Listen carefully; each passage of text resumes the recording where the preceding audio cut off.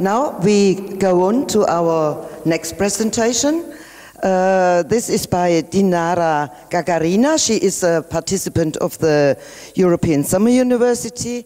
She comes from Perm State University in the Russian Federation, and her talk is on System of History-Oriented Information Systems. Good afternoon, dear colleagues. My name is Dinara Gagarina, and I'm from Perm State University. It's a big pleasure for me to make a presentation on the Summer University. Our university is, I will say some words about our center and about our university. Our university is one of the most important centers in Russia on historical information science. We work on this field for more than 15 years. And we work in laboratory of historical and political information science. This year, we established a Center for Digital Humanities, and we want to widen our research, not only in the sphere of history, but also in other fields of humanities and social sciences. Our center and our laboratory for 15 years have implemented a series of projects connected with creation of history-oriented information systems.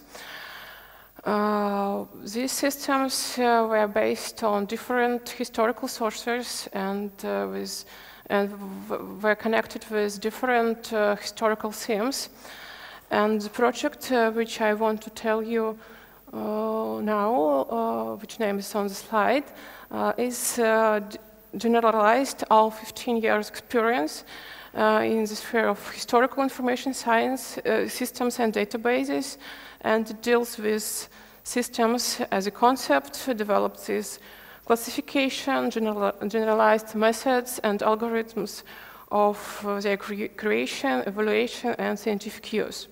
One of the components of this project is a website, is digitalhistory.ru. This website is a catalog of history-oriented information system. But the first question is, what is history-oriented information system is? And I will begin with some examples. There are three not very big recent projects. The first example called the First World War in Perm regional periodicals. I have to say that our laboratory, in cooperation with our regional museum, implemented a series of projects connected with periodicals, and this is one of such projects. It's not very big. We have a collection of newspapers. It's 10 newspapers and about 2,500 issues. And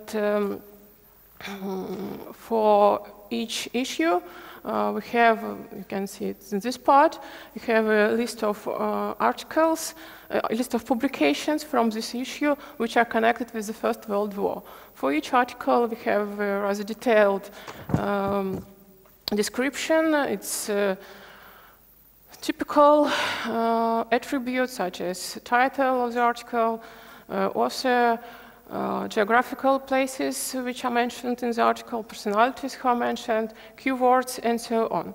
And we also have OCR PDF. It's OCR recognized, and you can use search tools, and we also have text in HTML format for every article. The second example of history-oriented information system is ethnic units of Russian army, and here we have it's bilingual presentation. Most of our systems have only Russian interface, I'm sorry. And here we have a list of ethnic units, and for each unit we have a very detailed description, and we also have description in natural language, and also we have a list there's only one, but for some units we have a list of publications in which this ethnic unit is mentioned, and a list, again, there is only one, but usually we have a list of personalities who is connected with this unit, and a list of maps which are uploaded to our system and which are also connected with this unit. And the third very short example, it's parliamentary history of the pre-revolutionary Russia. I have to say that history faculty of our university is one of the most important centers of Russian parliamentary history, not only Russian. And here we see a list of entities. We have personalities, have information about every member of pre-revolutionary State Duma and every member of State Council. And we also have events, sources, organizations, publications, and so on. This information system has some research tools. This is one of the examples. And this tool is for prosopographical research and for research about members of State Duma and State Council of pre-revolutionary Russia. So, what is history-oriented information system?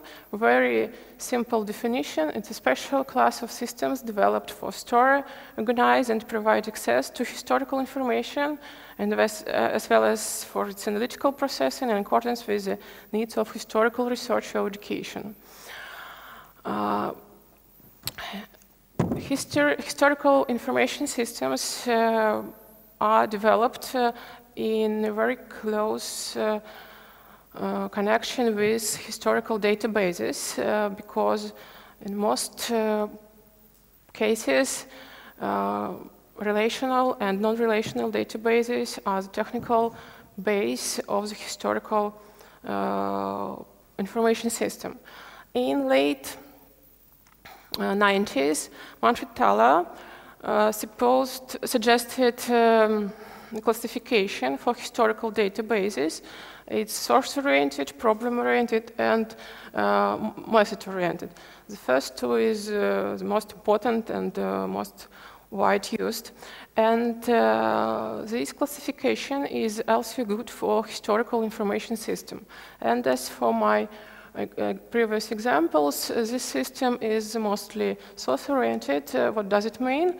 It means that on the structure of the source, the structure of the newspapers are put it on the model, on the information model of this system. This one is problem-oriented. We don't see here sources itself. We don't see here the texts. We saw here something like extract from the sources, only such information or what we need. This one is mix of the whole of all approaches, and for some parts of this system we use source-oriented approach, and for some parts method-oriented approach, and for some parts problem-oriented approach. Going to the project, the main project, about what I want to say. What is it about? Digitalhistory.ru includes electronic catalog of history-oriented information systems. There are about 800 resources and also 500 publications on this theme. There are both Russian and foreign resources and Russian and foreign publications, but most publications are in Russian. The catalog includes both Russian and foreign systems, as I say, and both present-day systems and old databases from late 80s and 90s. Publications. For every system, we have, of course, a description. It's about, it's more than 25 different attributes. So here you see not full list of them, and there is an example. There are different attributes connected with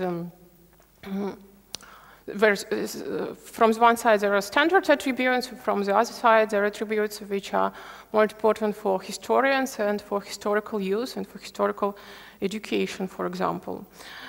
One of the important attributes here is, it's publications in which this system is mentioned. It's very important for such systems which are not accessible through the internet, which are not exist now, and especially for systems from 80s and 90s, from databases and systems from this period. Similarly for publications, index cards for publications, and again an example, and again a list of information systems which are mentioned in these publications. When we analyze publications in the system, we see that most of them are connected with concrete systems, and only few of them are connected with the system of in the whole.